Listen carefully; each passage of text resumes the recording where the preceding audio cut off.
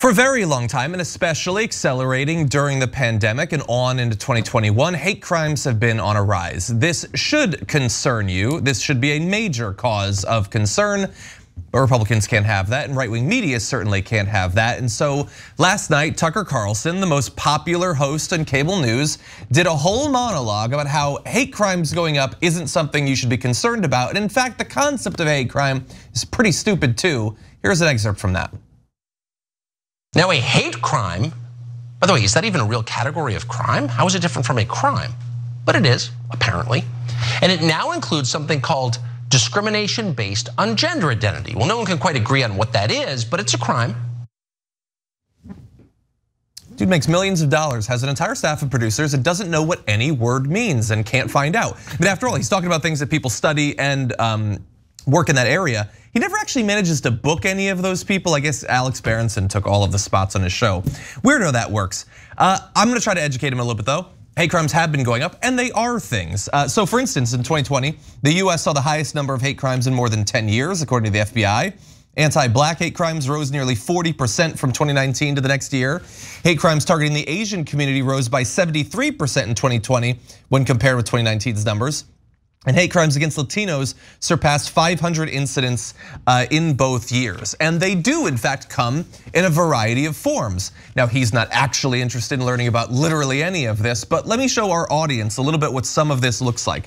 So there was a school board meeting in Washington that was aborted after what are called Zoom bombers interrupted a black superintendent by playing a looped recording of racial slurs. This is Dr. Sean Carey, who's a black man, superintendent, was delivering his report to the public. At least 2 individuals on the Zoom virtual meeting platform began playing a recording of the N-word on repeat. We have the public information officer of the district, Jessica McCartney, who said, during Dr. Carey's superintendent's report, one individual on the Zoom unmuted their microphone, displayed a picture of George Floyd, and played a track with the repetitive racial slur. We were able to quickly put the individual in a waiting room. As soon as we did, another individual with their camera on, appearing to be an elderly white male, unmuted himself and played the same track. Now, these sorts of things were common on Zooms. These sorts of attacks happen to Twitch streamers as well. Tucker Carlson doesn't know about this because he doesn't know about anything that doesn't happen in a place where you presumably wear boat shoes or drink champagne, and he has no interest in actually finding out, but these are serious things and they are becoming more common. And why wouldn't they be? You have politicians like Donald Trump normalizing this sort of hate, politicians like Lauren Boebert and Paul Gosar and Marjorie Greene making it a daily part of our political discourse. And then you have cable hosts with audiences in the literal millions spending their entire broadcast normalizing concepts like the Great Replacement theory and telling people that hate crimes aren't anything they need to worry about. Yeah. What do you all think? So first on the comment about the crimes, he's like, how is this a different crime? Well, how's any crime a different crime? Like, oh, murder. Now that a crime, well, we already have crime. Why do we need murder? Why is that a different crime? Because there's lots of different crimes and that's one of them. What a weird thing to say, but it's sophistry. But he knows, and unfortunately he's correct, that his audience is not that bright. So he just has to say it in a way like, oh, isn't that weird?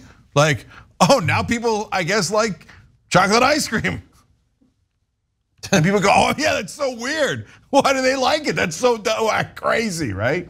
And so now, look, hate crimes though can be complicated, and I'm really curious as to Charles' opinion on this because, look, some are obvious. Somebody's getting beat down, and then racial slurs are used, and they're being beat down because they're a certain race, ethnicity, etc. That's a hate crime. So that Zoom call.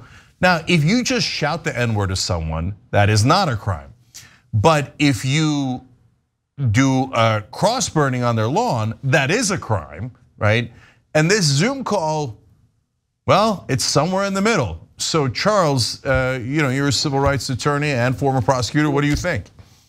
So the hate crime legislation that we have on the books federally comes from 1968, that's where it basically originated in LBJ in the wake of and height of the civil rights movement. And so a lot of the hate crime, the model behind federal hate crimes are based on what was going on in that time. So when you look at, despite the fact that there's no federal anti-lynching law, which is a whole nother conversation, but when you look at cross burnings, for example, the reason why those are qualified as a hate crime is because of the history of intimidation that is associated with them in a way that deprives a particular group of their civil rights based off of their inclusion in a protected class. That is the legal framework of how hate crimes actually operates and how hate crime legislation operates. Now, the question is going to become, in a case like this, with respect to the recording, does that rise to the level of intimidation in such a way that it would deprive the speaker or some attendee of their federally protected civil rights on the basis of a protected class, their membership in a protected class, in this case, race? I think an argument can be made in that respect. I don't know how hard you would push as a prosecutor, but that is the framework that you have to apply in order to get to a conviction in a case like this. As far as Tucker is concerned, as you said, Cenk, he knows good and well what he's doing. He knows good and well who he's talking to, and he knows good and well the answers to the questions that he purports to be so confused about. And it's dangerous that he continues to manipulate his audiences in this way, but he knows what he's doing. And at the end of the day, this is something that he's pretty much decided to hang his hat on, despite the fact that we have already seen how dangerous this can become once it actually manifests. Yeah, and so I want to build on that cross-burning example, because the reason is you're terrorizing that family and you are implying an assault, right? Assault doesn't have to be hitting someone, it could be threatening to hit someone. And you're saying, hey, now if you step one more step out of bounds, we're going to do massive physical violence towards you. And they did. I read up on this recently, and because all the stuff that we were taught was so whitewashed when we were growing up. When I grew up, I had a sense that there were, some lynchings. And if you had made me guess back in high school based on what we were taught, I probably would have guessed that there was a couple of dozen lynchings. If you told me a couple hundred, I'd have been surprised. Turns out there was tens of thousands of lynchings. They did it all the time, nonstop, for things such as he was sassing me, he looked the wrong way. I mean, you guys all know about Emmett Till, but you have no idea the regularity with which they would string people up. And governors would attend, mayors would attend, senators would attend. They'd do a picnic. 15,000 people would sometimes attend ceremonial lynchings. Okay, so when you burned a cross, it was a sign you are in massive physical danger, right? Now, these days, they say, look, remember, I got self-defense. You pissed me off at all, okay? And and I got even the thinnest excuse. People are shooting people and getting away with it all the time. And this is not one person saying one thing in the heat of the moment. This was planned, it was two different people, and it was meant to intimidate this superintendent. And just for 1 second, if you're on the other side, if you're on the right wing, can you just not empathize with that guy?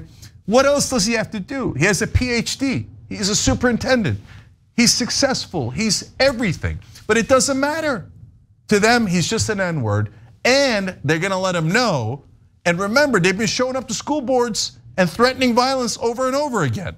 So in that context, when they say, oh yeah, now get a load of this, it starts to get to the point where we're worried that it's the modern day version of a cross burning.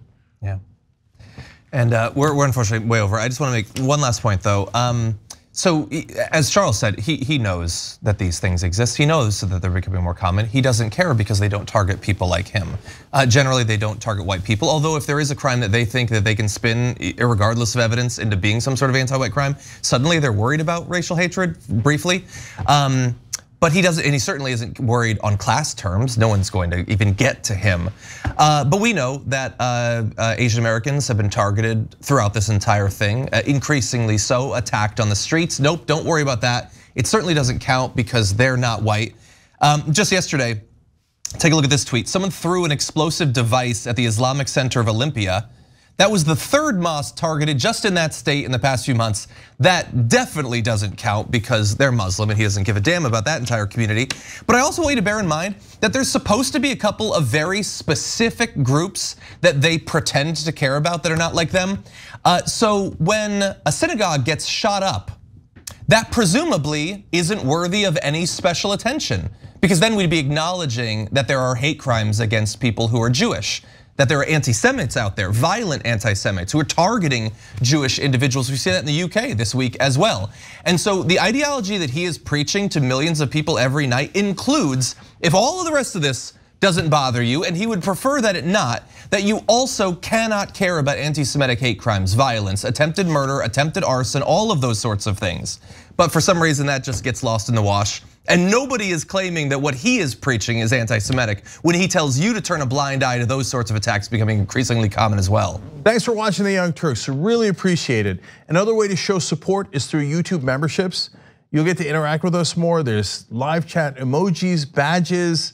You've got emojis of me, Anna, John, JR, so those are super fun. But you also get playback of our exclusive member-only shows and specials right after they air. So all of that, all you gotta do is click that join button right underneath the video. Thank you.